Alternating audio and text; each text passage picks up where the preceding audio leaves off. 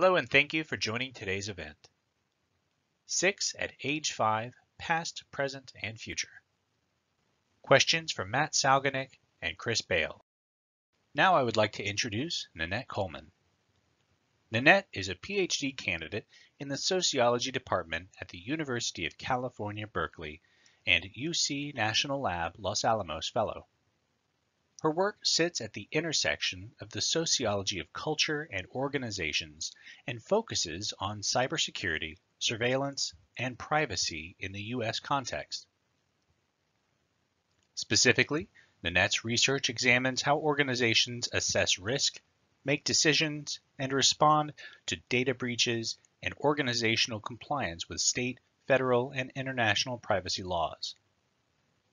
Naniette holds a Master of Public Administration with a specialization in democracy, politics, and institutions from the Harvard Kennedy School of Government, and both an MA in Economics and a BA in Communication from the University of Buffalo, SUNY. A non-traditional student, Naniette's prior professional experience includes local, state, and federal service, as well as work for 2 international organizations and 2 universities. Thank you. I'm also the proud lead organizer of SICSS-Howard Mathematica, the first SICSS to be held at a historically Black university. I'm here today. We'll be discussing SICSS, its origin story, the people behind it, Professor Chris Bale and Professor Matt Salganik, what they've learned after 5 years, 2 under pandemic conditions, and what they're doing to continue elongating the SICSS table and making sure the people dining at it are as diverse as possible. How do we keep making this inclusive? I'll begin by introducing them both, and then we'll make our way through a few questions. Chris Bale is Professor of Sociology and Public Policy at Duke University. Matt Salganik is Professor of Sociology at Princeton University. So I think before we kick off here, I just want to mention how I met you both. You may not both remember, but you both came to Berkeley Colloquium at the same year, I'm pretty sure. It was office hours with you, Matt, and then after introduction from Ann Swidler, Chris, it was coffee on Sproul Plaza, and I found you both to be, yes? I think it was a smoothie. Oh, it was! Yes, it was a smoothie. Yeah. And I you paid. you were like, I'm a professor. I'm like, okay. So I think I remember at the time that you were both just incredibly accessible and kind. And as I think about, alongside great writing, admittedly, my admiration for academics has a lot to do with that also. And you both continue to inspire and surprise me. So thank you for your counsel, your mentorship, and your sponsorship. I know the larger SICSS family really appreciates you. So let's jump straight in. So for those that are new to SICSS, can you tell us a little bit about what the Summer Institute in Computational Social Science, or SICSS, is? And I would actually like to know how you both met and decided to do this. So that's a piece of the story I actually don't know. Now you want to get us started? Sure. So SICSS is a summer training program for graduate students, postdocs, and junior faculty who are interested in computational social science. It's for both people who think of themselves as social scientists and people who think of themselves as data scientists, because we think computational social science is an interdisciplinary community, and it works the best when we have contributions from people with many different kinds of backgrounds. And one of the things we try to do a lot at SICSS is create opportunities for the participants to learn from each other. And so Chris can tell the origin story. Yeah, I mean, without getting too much into the weeds, we were introduced by an interesting organization called the Russell Sage Foundation, which is the only philanthropy in the US with the express mission of using social science to improve social conditions in the US, so to work on inequality issues in the US. And Matt and I kind of had friends of friends, but had never really met each other. And the president of the organization got us both together at a conference and said, hey, wouldn't you love to do this? And both of us, I think, were kind of like, well, how do you do this? What is this? What is a summer institute?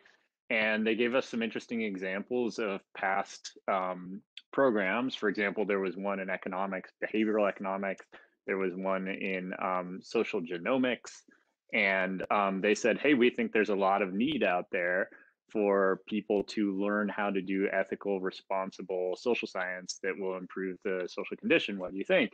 And I think we both were a little scared to start a new program from scratch, and especially in a field that's so diverse as ours and that's growing so rapidly. And even being able to say what is computational social science back then and even now is still really hard to do. So we kind of both dove in, and 5 years later, here we are. So after 5 years, I'd love to know what you've learned about how people find their way to computational social science, because there has to be so many different paths. And also, I'd love to know a little bit about the common struggles and fears and things that you see amongst people who choose to sort of dive into this innovative and just incredible method and field. Yeah, I mean, I can take a stab at that one, and I'm sure Matt has something to say too. We both, I think, came through undergrad and graduate school at a time when this term computational social science didn't exist.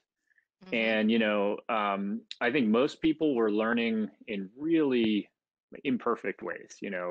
Learning from a friend over coffee, learning from the internet, learning from really piecing together little parts of what I think is like a much bigger field, which uses principles from computer science, stats, engineering to study social science questions like how can we stop the spread of pandemics, or how do we deal with how can we see where social unrest happens and what the drivers of social unrest happen, and how can we again create a more equal and just society. And so I think there really wasn't a curriculum. And one of the greatest things I think Matt has done for the field, if I can just toot my friend's horn for a moment, is to produce the first book bit by bit, which really tried to draw some boundaries around the field, but also do a lot of really good, like, I might even call it like evangelism. I don't think you'd like that word, Matt, but like reaching out beyond, say, sociology. So we're both sociologists, but I think we're both weird sociologists, and that we like to think with people outside of sociology, and we really like and think the future of the field probably depends on it. And so I think that was a great example of something that created the space for a field to happen. And of course, there were other efforts, and some people would trace the history of this field all the way back to the 1980s. But really, computational social science, as we know it today, really wasn't a thing when we were coming through grad school. And I think for us, it was like, well, let's make something that will make it easier for others to get these skills. Yeah, I want to pick up on a couple of themes that Chris brought up. Is one, we did find that students at our own university were struggling to get this kind of training, and then we saw students at other universities were struggling a lot. So we just wanted to make these ideas more accessible to people. And then we found that people come to it actually from a lot of different ways. Sometimes people come because they're interested in a specific problem. So maybe they're interested in political polarization, but the way that you study political polarization now probably involves digital trace data. Sometimes people come to it just through the data itself. Like people say, oh, wow, this is so neat. Like I can get access to all of these conversations happening on Twitter. I wonder what I could do with that. Sometimes we see people come with a method first. So someone says, I know a lot about machine learning, and I'm interested in doing stuff to help improve society. What should I be doing? And so all of these different ways into the community are great and welcome. And I think anyone who has any kind of motivation like that would benefit and enjoy from participating in SICSS. I just finished off, I think it's chapter 6 of your book, Matt. I'm reading it with some undergrads of mine, and I think you mentioned the different entry points that people have, and one we also talked about is sometimes you find just a really cool website that's doing something. You're like, oh my gosh, it would be really great to use, what is it, a City Photo or Photo City, that I can imagine using that, and and how do I do this, and how do I even begin to understand how to do that? So fantastic. So shifting over to thinking about this from the lens of the site that I'm helping to found and lead, the Howard SICSS Mathematica site. What are some common barriers, do you think, that groups might have in entering into this field? So, we're trying to be thoughtful about that this summer, and the focus of our site is anti-Black racism and also inequity. So, as we're looking at things like COVID-19 or incarceration, and applying that lens and that thoughtfulness, we also want to think about what are barriers to even getting people to apply to our site. So I'm wondering what you all have seen over 5 years about what the common things are that prevent people from even being able to jump in to this work, and what we can do to sort of fix that.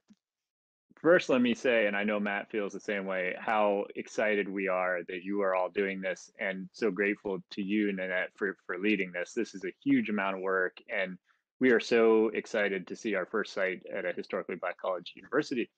And you're right, though, there's challenges, right? There's challenges anywhere, frankly, and we've had the good fortune to run these sites, not just at really elite universities in the United States, but in other countries, and in parts of the world where there's even less access to, the tools of the trade, high quality technology, and there isn't any course in any department in a university on this stuff. So, yeah, one thing is, how can we break down these types of barriers? And I think one of the cool things that we've stressed from the beginning is that anytime you build a new field, you can try to build in protection against inequality. You can try to do things in a way that will kind of effectively like hit reset and say, like, how can we maximize the diversity in this program? And from the very beginning, we've tried to do this along, a lot of different social divisions, ranging from all sorts of different demographic factors, but also international factors. And, I would say we are so much better for it. Already the type of research that's been done, the number of people we can reach, because, what we want is to teach the teachers. We want to seed a new generation of people who will go out and teach this to others. So, and we want again, as Matt said, we wanted to make these skills easier to get. So, the more that we can diversify the teachers, the better. And so, we really, this is one of our core values, and that's why we're so excited that you're doing this.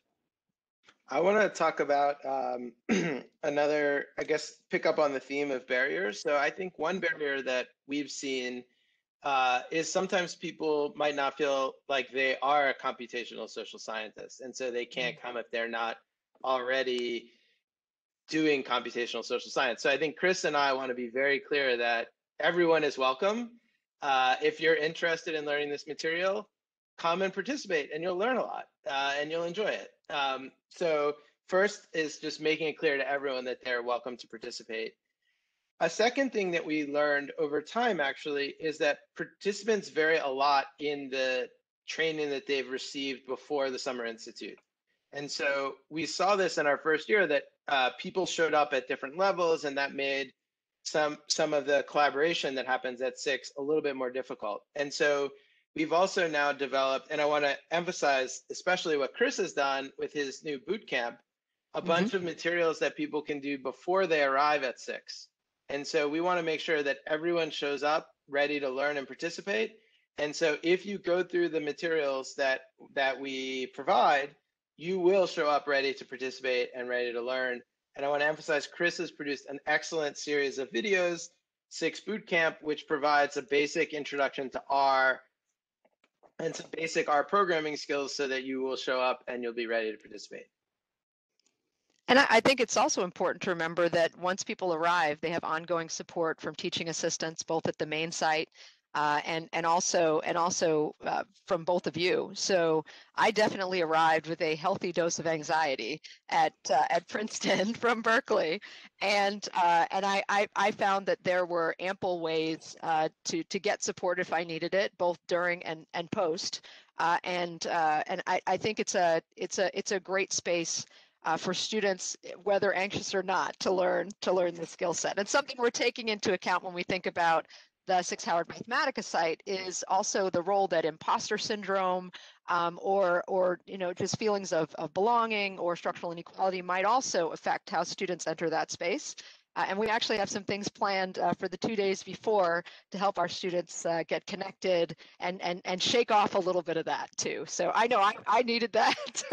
Yeah, and I want to emphasize too that I think most people feel that way, and I want to kind of normalize that anxiety because, like, this is a field which historically has not been good at letting people in, right? There's a lot of insider knowledge, domain knowledge, lingo, vernacular, things that you might try to do on your own, and it's difficult, and you might think that's because it's, your own failing, when really it's that the field isn't good at making these things open. So, if you are feeling anxious, like I was in your shoes one day, Naniette, and I know many others will be, despite all of our efforts, right? We're constantly trying to improve, but anxiety is normal.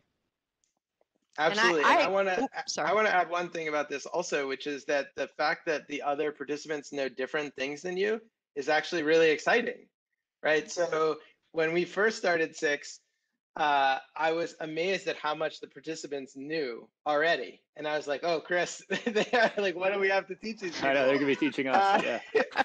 And then I was like, you know what, this is great. Like, there are people here who know more than me about lots of the things we're talking about. And so this is a great chance for me to learn. And so over time, SICSS has become a great chance for me to learn.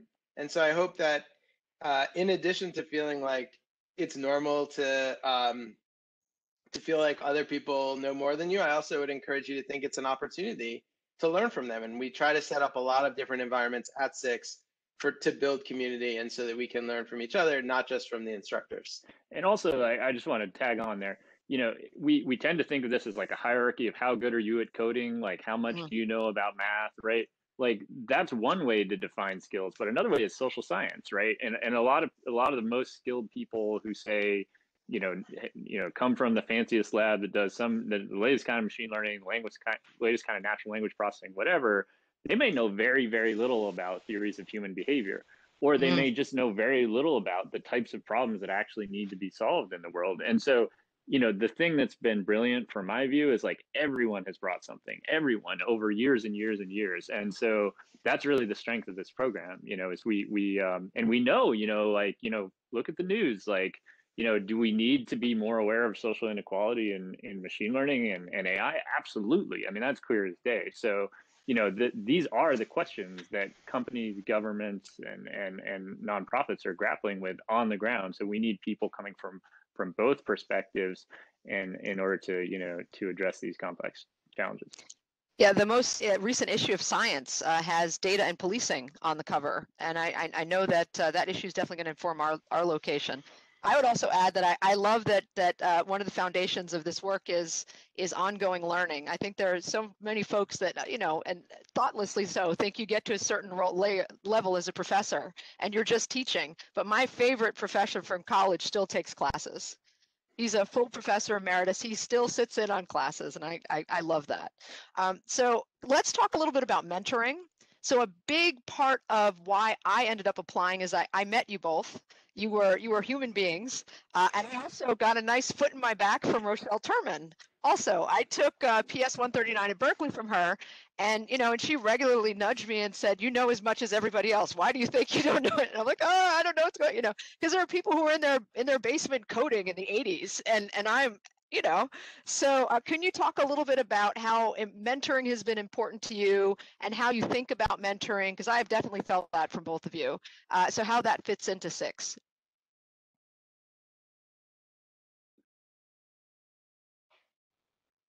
Matt, you want to take this one? Sure. I think one of the things I think we try to create a lot is community. And so I think we think about in this, so for example, we have different activities around lunchtime so people can eat together on topics of their choice. Chris has this very creative way of research speed dating to get people to work on group projects together. The whole second half of almost all of SICSS is working together with other people and building those connections. And that's, I think, a big part of it. And so I think some example of the mentorship comes from your peers, right? Because that's one of the great things about SICSS that you can't get just from reading a book or watching a video, is you can't get that community. And so we think that community is really important. Chris and I are both a part of that community, but we realize we're just a small part of that community. And so over time, we've tried to nurture that community. The local site leader often plays a role in helping people, one, if they're stuck on things, which is great. Also, if they have things that they want to do beyond what we learn about, they can ask. I've also found that we often had people who wanted to talk to another professor not in their department. So for example, someone said to me, I can't talk about this with anyone in my department, but I have this kind of issue. What do you think should happen? So we can provide kind of all of these kind of, there's lots of people in the community who can contribute and help and give people a fresh ear to, bounce their problems off of and work together. Yeah, I just to dovetail with what Matt said, like I think both of us feel a little uncomfortable anytime someone calls us like leaders of this, because I think one of the things that we're most proud of is how much other people have taken this and done brilliant things with it. Like created new parts of the curriculum, have tailored the curriculum to new types of audiences, just like you're doing, Naniette, which is a huge amount of work. And so I wouldn't want to take any credit for the way that this thing has grown beyond getting people in the same room, which I still remember, Matt, that first year we were just so thrilled to see everybody. It's like all we had done is put them in the same room, and then everybody was off doing research and planning sites next year. It was really like I feel like we were really more catalysts than mentors. So but certainly, whenever we can, these type of informal and this intense, being around each other for a whole week, you really do get to have some deeper conversations. And we have, I think, been able to give some mentorship here and there, but these lateral connections that you make too, right? Because like, Matt and I are going to be old dinosaurs in like 5 years, That means I am too. That means right? I am too. So don't say that. Exactly. Speak for yourself. But no, but what I mean is we all need to learn, we need to learn from each other, So when Matt was saying earlier that, some of our alumni are now teaching, or have been visiting lectures or at our site or other sites. And that's something we're most proud of. I just want to add in on with just excited about having everyone in the room. No one has ever been in a room with Matt at SICSS and not realized how excited he is. It just emanates excitement. He cannot control the excitement. So can you both talk a little bit about things that have grown out of SICSS? So I know that there's a site where you can find diverse speakers on this topic. There have been discussions about curriculum. Those are the ones that I know about, but I also know products and initiatives and papers. Can you talk about the things that have grown from SICSS? Sure. Yeah. I mean, certainly some great top-notch research. So, Wired Magazine just profiled a study that was started at 2018 at the Duke site on gender and AI, revealing some pretty stunning discrimination from the world's largest, image recognition APIs. We've had other work appear in like really prominent journals on topics like political polarization, social psychology. But I think like what's really cool is of the examples you just mentioned, only some of them are research, right? Like others are tools.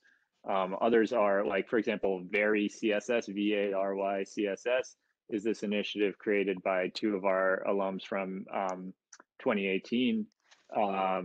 That was designed to increase the representation of underrepresented groups in computational social science, and they created a database, which is on the face of it it seems like a simple thing to do, but I can't tell you how many times I've shared that website with people who want to increase representation of underrepresented groups on conferences and speaking, and even just research collaborators or in hiring, so those are collective goods that I think are just wonderful examples. We also have, software packages and other online tools that people are using in their research. I want to emphasize two more things that I think have come out of SICSS. The first is all of the teaching materials that we've created. So those are all available open source. Anyone is able to go through and do them in a self-directed way. And you're also able to take and use them in your teaching. We would love that. So we know more than anyone that teaching computational social science is hard and time consuming. And so anything that we can do to make that easier, we're really excited about. So that's one thing that I think that's come out of SICSS that's been really great. And we're super happy that, as Chris has talked about, like teaching the teachers, many of the students from our first program in 2017, they're now professors and they're now teaching computational social science, which is great. And then the last thing I want to mention that I think we've created is this community. Like there are now people who think of themselves as a member of the SICSS community. We've trained hundreds of 600 people maybe around the world. I think it's over 700 now. Chris knows the number. So hundreds of people who, you know, some of participated in SICSS in Cape Town, South Africa. Some participated in Istanbul. Some participated in Helsinki. Some participated at Duke or Princeton or UCLA, Chicago, all over. And I think they all think of themselves as being in one community. And I think that ultimately may be the biggest thing that we've created out of SICSS.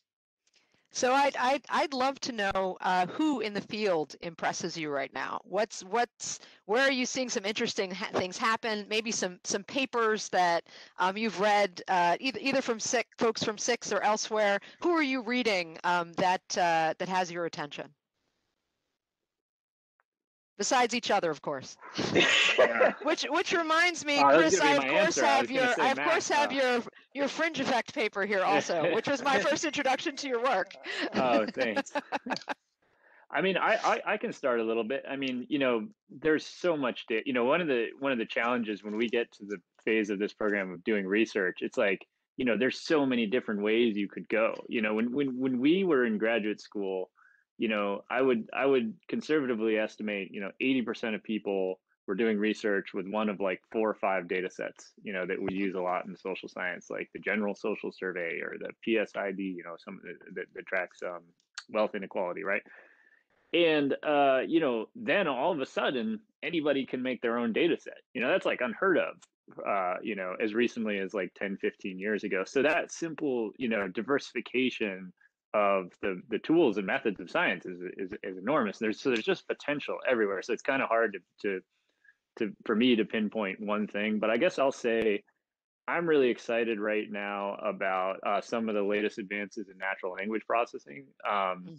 You know, so we're getting to the point where 2 new tools like there's a tool now called GPT-3, which is basically a tool that can learn from some language. It can recognize patterns in language and then create language of its own, language that is so stunningly human that it can now pass pretty reliably the Turing test, the test of whether people can distinguish artificial intelligence from human intelligence. And obviously, you know, there's all sorts of problems with this, right? You know, this in the wrong hands can go to really, really bad places. And, you know, we saw some of this unfold with the deep fake technology around image and video over the last few years. But, you know, I also think, so we need to be careful and we need to think through the ethics, and that itself is exciting to me. But, or it's exciting and scary, but also really important, right? We need people to do that work. But then also, like, how can we use this for research? You know, how can we, you know, so we can learn patterns that say radicalize people. Could we learn patterns of persuasive text that could say counter racism, that could counter sexism? Could we use these tools in a research setting to create more, to create synthetic, you know, interactions between people, say in the context of a survey? You know, I think this is like, you know, we're going to be figuring out all these things for years. But I think, you know, the sooner we can begin to wrap our head around how to use this, you know, and I think Matt might agree that, you know, it takes a bit of creativity to figure out when all these new tools are all over the place, like how do you put them all together to answer a real question in social science? And that's a challenge. You know, we can do a lot of parlor tricks with AI and you know, and you know, and impress people at the margins, but at the end, we really want to know what is driving human behavior. We want to be able to understand sources of inequality, sources of unrest, sources of disease, whatever it is. And these are the real challenges. And so that's just one example. I could have offered 20 more. Twitter's recent announcement that it's opening up so much more of its data is really exciting to me too, for example. But I'll be eager to hear what Matt says. Sure. So I want to pick up on a theme that Chris brought up, which is I think in the earlier days of computational social science, there was more just kind of figuring out what was possible, doing demonstrations, working on problems that were very motivated by academic concerns. And I think increasingly we're seeing a move towards people trying to take these same techniques or approaches and deploy them in the world in a way that's beneficial to the world and not detrimental to the world. So we've seen, attempts to use AI and machine learning to help improve social services, for example. Now, this raises lots of important questions, which are, in fact, many of the things that you all will be discussing at SICSS-Howard Mathematica. But I think the movement of computational social science from the research community to the world, I think that is really an exciting next direction, and how we can take the problems from the world and use those to fuel what's happening inside of computational social science. So I'm really excited about SICSS-Howard Mathematica because I think you all have picked a great theme in relation to what I think is an exciting future direction in the field. And this may be basically the same question. I hope it's not. But what are the green shoots in computational social science? So what are the little areas of promise that are just peeking their heads out of the the dirt or the snow, in the case of where I am in New Hampshire, that we need to water and invest in? So what are the things that are coming down the pike that maybe most other people don't see, except maybe I don't want to say except just the two of you, but hey, how about except just the two of you? Well, I can say what I think we should invest in, and I think we should invest in people and training people, right?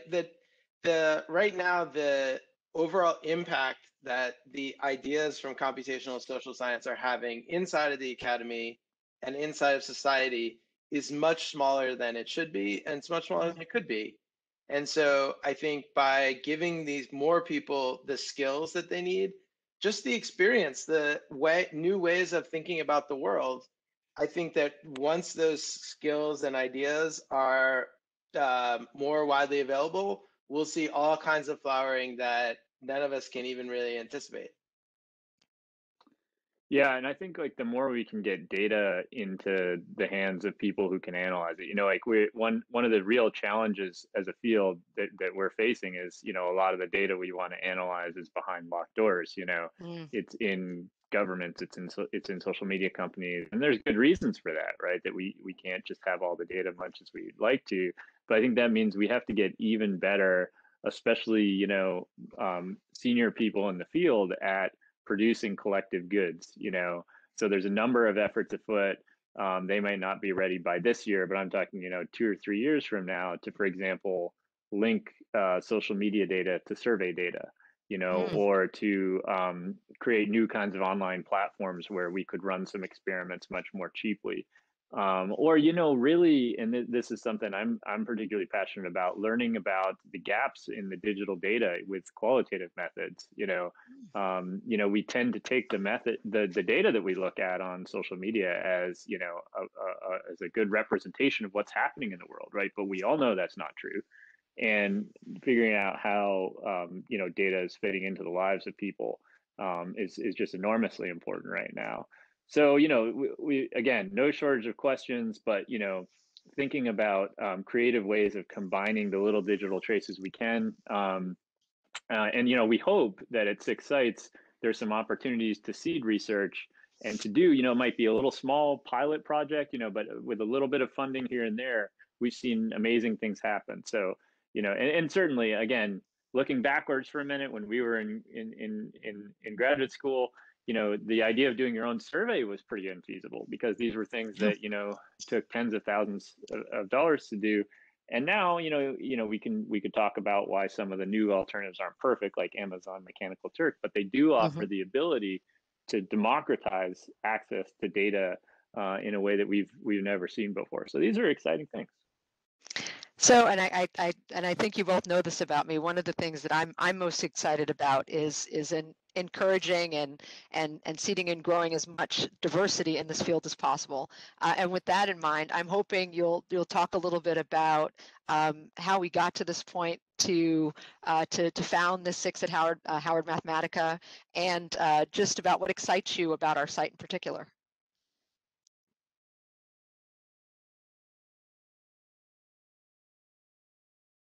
Well, Naniette, I think you should tell us about how we got to this point with SICSS-Howard Mathematica. I mean, this is in some ways your story as well. So do you want to talk a little bit about why you're doing it? The interviewer is being interviewed. Oh, I see the tables are turned. You flipped that. Yes. So my understanding of the story is that Akira and Matt, during the summer of 2019, had a conversation about the proliferation of partner sites, and Mathematica suggested that they might want to host a site under the leadership of Akira, but also the head of Mathematica, Paul Decker. And the conversation started around doing it at a historically Black university. And I'm not sure if it was around the same time or maybe a little late in the summer, but I think, Matt, you and I had a conversation also, because of course I'm a PhD student at Berkeley, and one of the other members of the site that I was at that summer, several people from that site helped to found the one at Berkeley, but I had an excitement about creating a site that we hadn't seen before, that sort of reached more broadly. And I think that's going to continue to be a passion of mine for a long time. I have some other ideas. And just that you were both so open to this idea and have just put not only your time, but also resources as you've come across them to help us do that. It shows me, and I think, and we'll show our participants again and again, just how important diversity is. And then Matt, you and I also did that wonderful one-on-one during the SICSS Alumni Festival last year too. That's right. That's right. Yes, I would encourage if people watching are interested in learning more about this specific topic, or interested in seeing more about what SICSS alumni are like, the kinds of things that they want to talk about. Last year we had an alumni festival where people participated in these online discussions. It's another way that we think about building the community, spotlighting the work from within the SICSS community, making it more visible to others, and giving everyone a chance to learn. And those videos are all archived so people can watch. I would particularly recommend the video. The conversation with Naniette, I thought, was very important and very timely given everything else that was happening this past summer. Yeah, and the other tool I want to invite people to check out is the database on our website. So if you go to the people page, you can search according to your interests. So if you are interested in race and health, for example, type those search terms in, and you may be surprised to see how many people there are in there. And we did this not just to brag about how great our program is, although we're pretty proud of it, as you can tell, but also more importantly to help build community, like Matt was saying. So help people make those lateral connections across universities, across fields that we think are really, really vital. And going forward, this type of diversity, increasing it even further is definitely one of our chief goals. So I guess I just have one more question for you both, and if there are other things we haven't covered, I'd welcome both of you taking the opportunity to fill any gaps in that we may have missed. But I'd love to know what you're working on right now that you're excited about. So it's sort of an opportunity to humble brag about your research right now. Especially things you might want to co-author. Oh, geez. Here we go. I don't know, when's the next book coming out, Matt? Chris has a book coming out. Chris, I can do promotion, I guess. Yeah. So I'm interested. So I run this thing at Duke called the Polarization Lab, and we are interested in kind of like fundamental questions about technology and social cohesion. So how can we design social media to make it more to promote social cohesion instead of promoting incivility and all of the many negative things we've seen evolve since over the past 10 years or so. And so we've done a lot of research over the last 5 years trying to look at how exposing people to opposing views, different types of people on social media platforms can help to solve the problem. And some of our findings were a little counterintuitive, and we had some growing pains along the way. But in this past year, we've actually been able to create a social media platform for scientific research and pay people to use it. And one of the cool things about that is that we're able to then change the actual inner architecture of the social media platform and see which parts promote cohesion and which ones promote incivility. And so I've been thinking a lot about that for the last year, and just finished up this new book called Breaking the Social Media Prism, where I'm talking about that research. And I think just knowing a little bit about the interests of your potential audience, I would say, it's really vitally important, this question in the area of race and ethnicity. Thinking about this is so clearly one of the biggest cleavages in our country. And, I think we're going to be writing about this for years, unfortunately. But, thinking about just on a call the other day with a social media company about exactly this issue, how can we redesign the platform to make it a place that brings us together and not pull us apart? And that's kind of a platitude. Now it's become vitally important. Our safety, our well-being, our health depend on it. So I'm hoping that this type of research will inspire the next generation to go even further than we've been able to. So I guess one thing that I'm really excited about now with my own research is trying to understand something that I already did. So I recently did a scientific mass collaboration that involved hundreds of researchers around the world. And we were trying to measure the predictability of life outcomes. So given some data about someone, maybe some data about their parents, like let's say a kid, given a bunch of data from birth to year 9, how well can we predict what will happen to them when they're 15 years old? And we had this large, high quality social science data set, and we had hundreds of researchers who were using state-of-the-art machine learning. And the main outcome of the research was that none of it worked well. So basically, outcomes were very unpredictable, even with fancy machine learning, even with lots of data. And that's really surprising to me. So as we think about deploying AI and machine learning in high-stakes social decisions, like criminal justice, like child protective services, there's been a lot of focus, rightly so, on questions of bias. But I think there's also a question about just overall accuracy. That is, if these things are just not that predictable, that will change, I think, how we think about whether these things should be used and how they should be used. And so I've become much more interested in trying to understand why it seems to be the case that things are so hard to predict. And that's led to some in-depth interviews with some kids and families to try to understand their lives better. And it's led to some more large-scale machine learning studies. And so hopefully, it took years to get that one result, and I think it will take many more years to actually understand that result. It's a good thing you're both young men and will be around with us for a very long time. So I'd like to thank you both.